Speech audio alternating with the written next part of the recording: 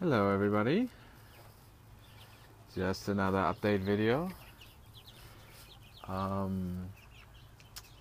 these are my two original rabbits, two does, and they're sisters.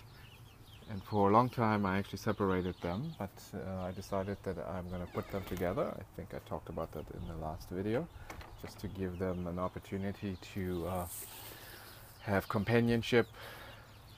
And they're doing well together, they like each other. And what I actually did is I combined those two cages by adding this little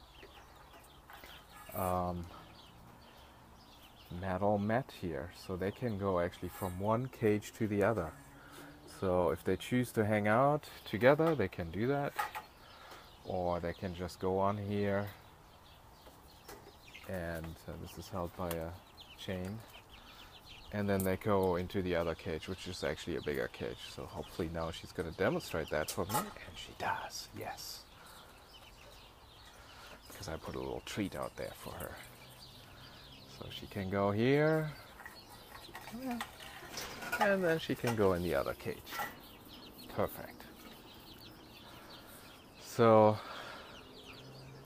just a little jerry rig here. And now they're quite happy. They can have their own space, they can have more space, and they can hang together. So that's a new innovation, and I'm going to try and do that more and more with these rabbits, to have them bond and stay together in pairs.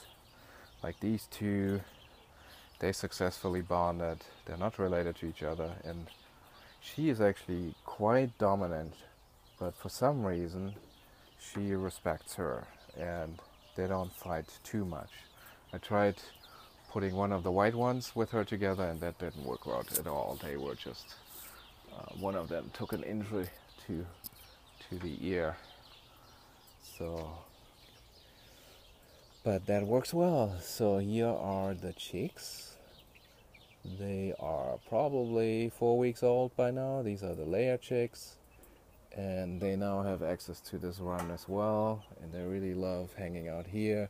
There are a lot of larvae or worms in this ground because of all the rabbit manure, and we here in California have a fig beetle, and that guy loves to lay its eggs right in here, and so every once in a while I'll dig it up for them, and then they can get to the worms, and as they get older they can dig for themselves and get those. So that's happening. Now we're gonna look over here, and I started putting my meat chickens out during the day so that they get accustomed to it, because eventually they're all gonna live outside. So here we have 25 Cornish cross, and they're hitting the 3-week mark. So another 3 weeks and they're almost ready to go. It's unbelievable. They're this small right now, but they're going to grow so much in the next 3 weeks because they're constantly eating. And there you can see that. I remove the food at night, but during the day they have constant access to the feed. And in the morning, you should see them in the morning. I should take a video when they're sort of parched and they're ready to get their breakfast in. It's like piranhas in the Amazon. Just a whirlwind. So I have this tractor, and I really have them out here so that they can fertilize my lawn. They spend a couple of hours here, and that lawn is completely pooped over, and then I just hose it down at night, and it's perfect. That's all I have to do. So, but eventually I will put them in here. I'm waiting for another week or so for them to feather out a little bit more. And this is a raised garden bed, and we're done with the vegetables. So whatever's in here is just gonna leave. And there's a little rabbit in there right now. And I'm gonna use this whole area to raise my meat chickens in there. And eventually they're going to get too big for it as well. And then this space which is about 11 feet by 4 feet, I would guess. I'm gonna take half of them in these individual raised bed cages as well, and just spread them out. They can fertilize the ground here. There's still some herbs in here, so I might keep this one, but everything else here is basically done for the season. So I'll have chickens in here and eventually some rabbits as well, to give them more space to run around and to dig everything up and to fertilize it. So that's where we are.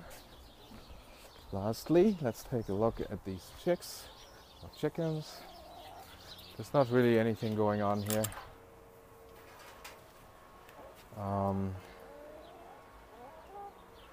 I let them out the other day and it took me a while to bring them back in, so it was already dark, and somehow a rat got in here.